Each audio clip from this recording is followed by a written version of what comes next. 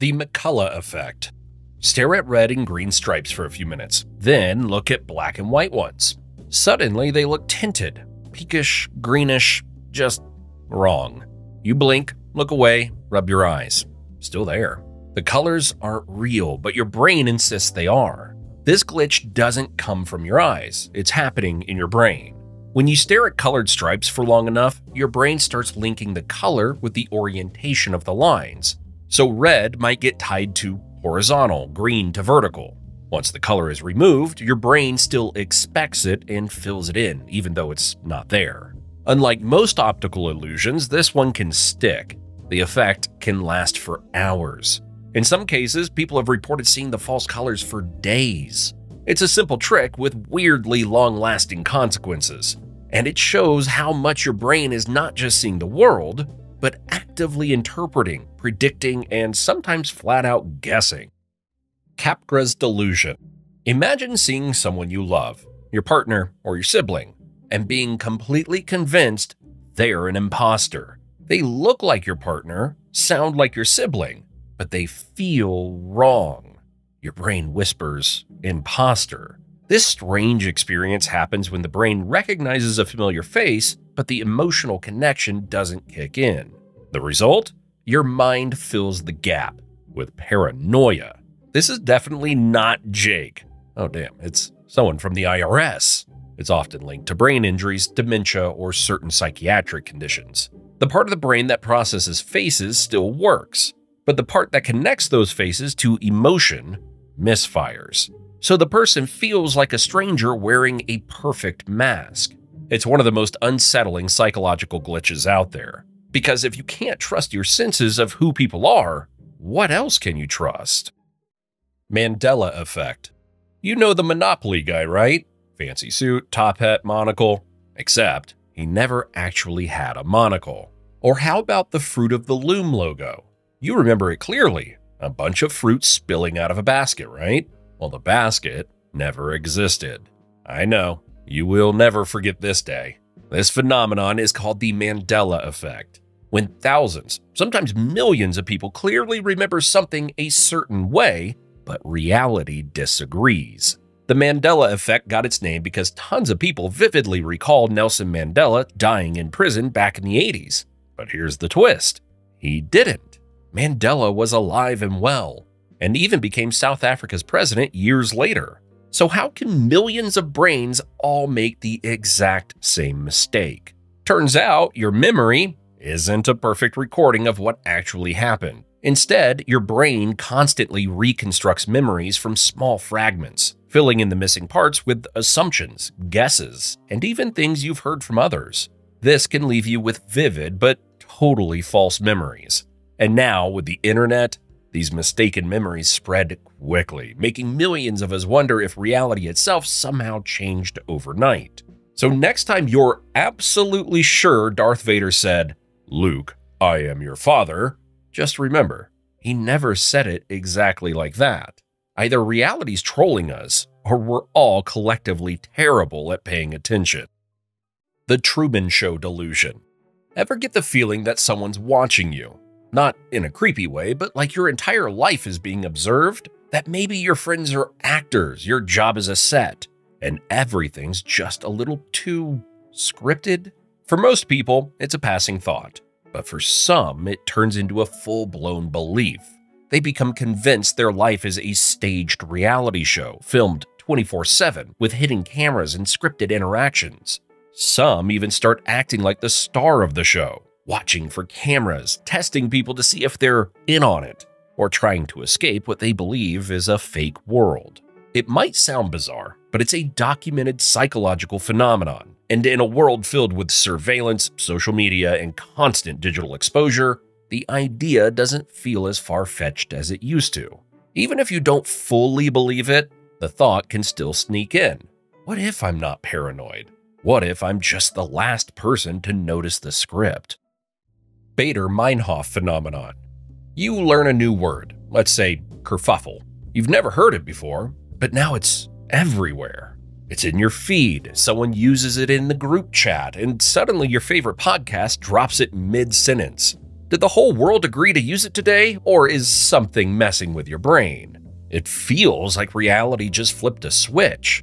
But the truth is, that word was always there. You just hadn't noticed it until your brain decided it mattered. Your mind acts like a spotlight. The second something new catches your attention, whether it's a weird word, a car model, or a niche topic, it jumps to the top of your mental watch list. Suddenly, you start noticing it everywhere. It's not magic or a secret message from the universe. It's just how attention works. Once something lands on your radar, your brain starts flagging it, making it feel like the world changed, even though it didn't. Jamais Vu. You're writing your name, something you've done 1,000 times, when suddenly it looks wrong, like it's spelled in a language you don't speak. Or you walk into the kitchen and forget where you keep the cups, even though they've been in the same spot for 15 years. That's Jamais Vu, the opposite of déjà vu. Instead of something new feeling familiar, something familiar suddenly feels weirdly foreign, like your brain forgot to load reality correctly. But what's actually happening in your brain? Scientists suggest it's essentially a temporary glitch. Your mind becomes fatigued or overstimulated and briefly loses its grip on ordinary details. It's like your brain accidentally hits reset, forcing you to relearn something basic like how your own name sounds. Don't panic. It's not a sign you're broken. It's just your brain briefly saying, "Wait, have we met before?" Then it usually snaps back. Usually. Cognitive dissonance. You tell people you're trying to save money, but you keep ordering takeout 4 times a week. You say you value sleep, but somehow end up watching this video at 2 a.m. That tension you feel, that's cognitive dissonance, when your actions and beliefs don't match, and your brain works overtime to make it make sense, or at least tries to. We all like to think we're consistent, logical people, but when behavior clashes with values, your brain gets uncomfortable. Instead of changing the behavior, it often tweaks the belief to reduce the guilt. Skip the gym? Rest is a part of the process. Bought something dumb? I earned it. Ate half the cake? Well, at least it wasn't the whole thing. It's not lying, it's self-preservation. Your mind wants to protect your identity, and when something threatens that image, it jumps into excuse-making mode. Lucid dreaming. You're in a dream, back in school, sitting in an exam you didn't study for, and it's in Spanish. You only know 2 words, una cerveza, until you suddenly realize, wait a minute, I'm not even in school anymore. And just like that, the fear fades. You flip the desk, fly through the ceiling, and wake up hugging a pillow. Okay, maybe not exactly like that. Lucid dreaming is when you suddenly become aware you're dreaming, and sometimes you get to take full control.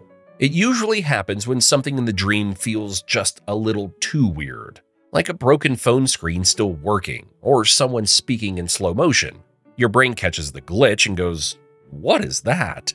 From there, some people gain full control, flying through cities, breathing underwater, or creating entire worlds from scratch. Lucid dreams can happen randomly, but many people actually train for them using techniques like reality checks, dream journals, or waking up during certain sleep cycles. Scientists think it happens when the part of your brain responsible for self-awareness lights up mid-dream. Basically, you're half awake inside the dream world. Time dilation. That Zoom meeting? 15 minutes. Felt like a week. Your last gaming session? 3 hours. Felt like 10 minutes. Same clock, totally different experience. What's going on? This is known as time dilation, when your perception of time stretches or shrinks depending on what's happening. Your brain doesn't experience time like a stopwatch. It measures it based on attention, emotion, and memory. The more intense or unfamiliar something is, the longer it feels. That's why childhood summers felt endless. Your brain was constantly processing new stuff. But as an adult, when days blur into routines, time seems to fly. Emotion plays a big role too. Moments of fear or stress, like nearly getting hit by a car, can feel frozen in slow motion.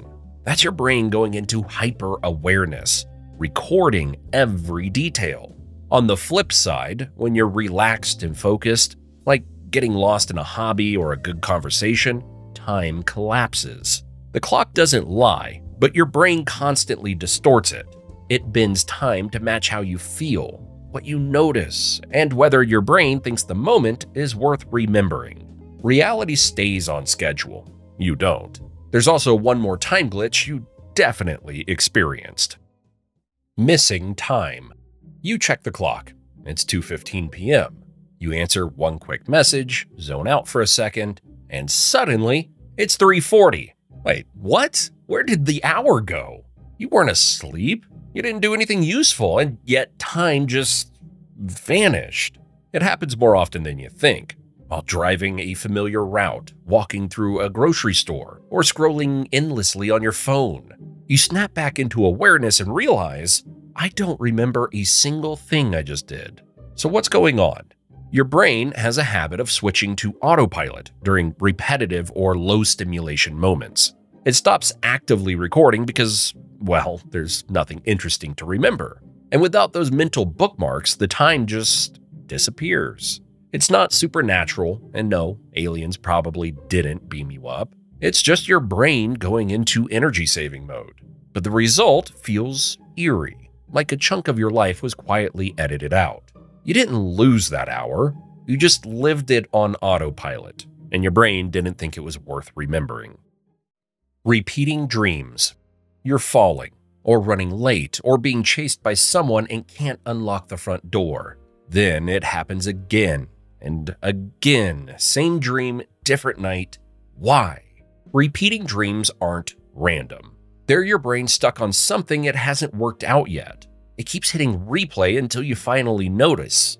But why does your mind keep recycling the same weird scenario? Psychologists think it happens when you're stressed, anxious, or avoiding a problem in real life. Your subconscious is trying to get your attention, nudging you again and again until you deal with whatever you're ignoring. Here's the strange part. Once you figure out what's behind the dream, it usually stops. Like your brain just wanted to be heard. So next time you're stuck in a loop of the same dream, ask yourself, what's bothering me right now? Maybe it's stress, a tough decision, or something you've been avoiding. Figuring it out might be the key to ending the cycle and finally giving your brain something new to work with. Let's be real. Both you and your mind are probably sick of the reruns. Synchronicities. Ever been thinking about pizza and suddenly your phone buzzes with a promo for half-price pepperoni? Or maybe you brag to a friend that you've never gotten a speeding ticket, and 5 minutes later, flashing lights appear in your rearview mirror. Thanks a lot, universe. These aren't just random coincidences. They're moments so weirdly specific, it's like life itself is listening in on your conversations. These strangely meaningful moments are called synchronicities. Those no-way experiences that make you look around suspiciously and wonder, is the universe trolling me right now? So what's really going on here? Psychologist Carl Jung describes synchronicity as two completely unrelated events suddenly connecting in a deeply personal way. Like when you're debating quitting your awful job, and at that exact moment, your Uber driver casually says quitting theirs was the best decision they've ever made. Or you're thinking about a friend, and boom, they text you immediately, as if summoned.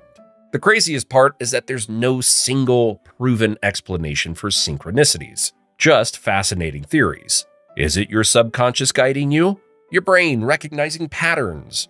Or reality itself dropping subtle hints? No one knows for sure. Semantic satiation. Say the word door out loud. Now say it again, and again, and again.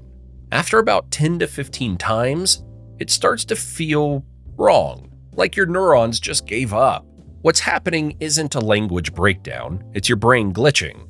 The neurons that connect sound to meaning get overstimulated and briefly stop responding. You know what the word means, but it suddenly feels like nonsense. This can happen with any word, even your own name. And when it does, it's surprisingly unsettling. Something familiar turns foreign in seconds. What makes it so weird is how fragile meaning actually is. Words feel automatic, but that's only because your brain agrees to keep the connection alive. Repeat one too many times and the illusion slips, just long enough to remind you, reality only works if your brain keeps playing along. Manifestation. You keep visualizing getting a new job, imagining the office, the people, your first paycheck, and even what you'll wear on the first day. Then, out of nowhere, a friend sends you a job opening that's weirdly perfect. You weren't even actively applying yet, but there it is. That's manifestation, the idea that your focused thoughts and intentions can create real-world outcomes. Unlike synchronicity, where something unexpected lines up with your thoughts out of the blue, manifestation is intentional. You're not just noticing a pattern, you're aiming for a specific result. People use it to try to attract jobs, relationships, money, opportunities. But is it magic? Not exactly. Psychologists say that when you focus on something intensely, whether it's a goal, an object, or an outcome, you start acting differently. You notice more related opportunities, make faster decisions, and align your behavior with your goal without even realizing it. The result? Things feel like they fall into place. But maybe it's not the universe handing you what you want, it's you tuning your mind to finally see and grab it. What are your thoughts about manifestation? Bystander Effect. Ever seen someone trip or drop their stuff in public, and everyone just freezes, awkwardly, pretending they didn't see it? You might think people are just rude, but this weird glitch in human behavior isn't just rudeness. It's wired into us. Here's the deal. Responsibility doesn't multiply in a crowd. It splits. The more people around, the less likely anyone is to do anything. Sounds backwards, right? It all comes down to something psychologists call diffusion of responsibility. Your brain quietly assumes someone else already jumped in. Or maybe someone else is just more qualified to help. And since we're all wired to look for social cues, if nobody else looks panicked, your brain goes, guess it's fine. But this hesitation can backfire fast. Small problems can turn into full-blown disasters while everyone just stands there blinking. So next time you see someone in trouble, don't wait for a sign from the universe. Be the one who moves. Odds are, once you step in, the crowd will follow. Just don't let your brain trick you into being background noise. To learn about the misconceptions you probably still believe, watch the video on the left. If you want to check out my second channel, click on this logo on the right. Thank you.